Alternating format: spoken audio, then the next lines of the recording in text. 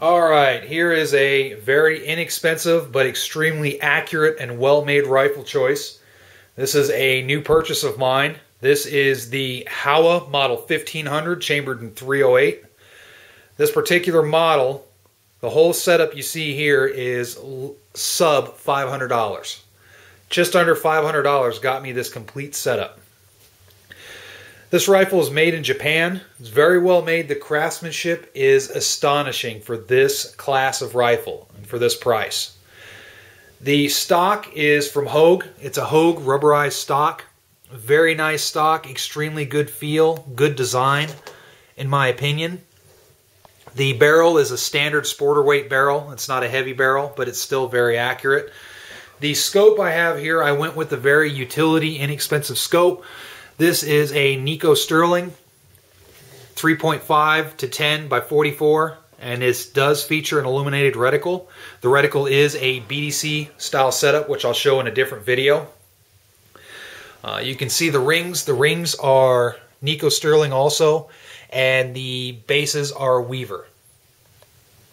Now, this rifle, for just under $500, I don't think you're going to get any better. And one of my goals with this rifle is once I get her sighted in and I play around with the ammo choices, I'm going to possibly shoot some different types of factory ammo through this to see which one it likes the best.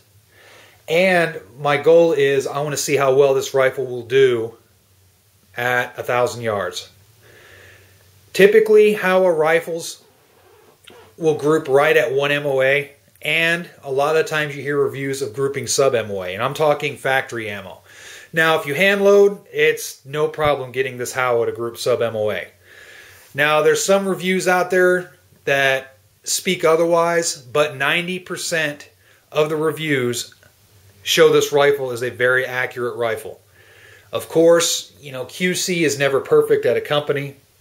Even though this is Japanese made and has very good quality control standards, sometimes a lemon will slip through.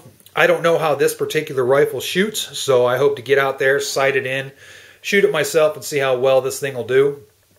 But, you know, sometimes you're going to get a rifle that's just not going to group that well.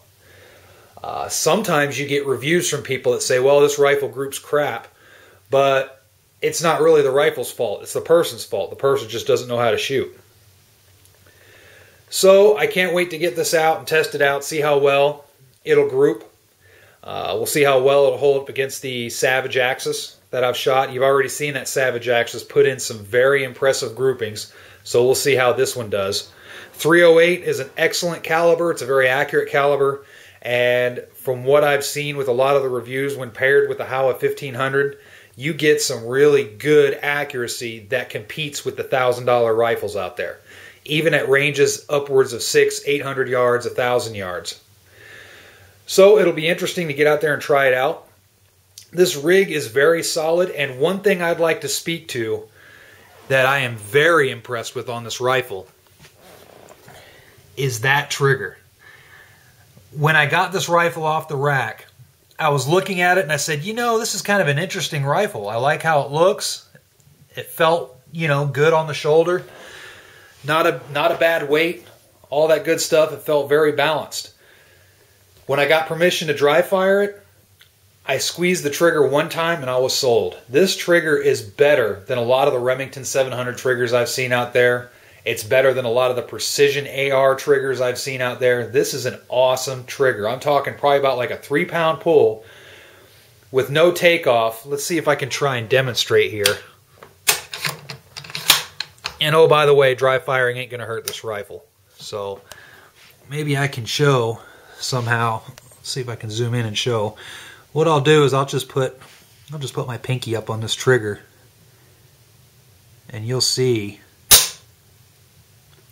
You can see the trigger just went off, the sear broke, and there's almost no movement to that trigger.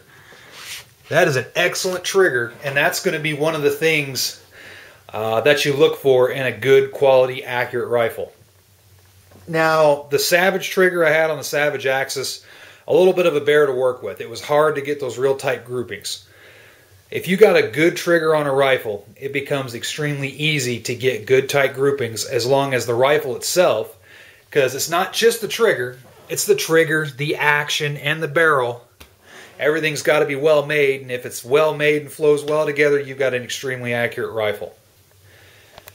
So far, I'm very impressed with the HOWA brand. So I'm going to take this out, try it out. Of course, I'll be making videos of it. I don't know exactly when, because I got other videos to do. I still got videos to make on the Fighting AR, the Fighting M4 series, the Fighting AK series. So I got to worry about that. But I plan on getting this out and shooting it. And I plan on taking this long range.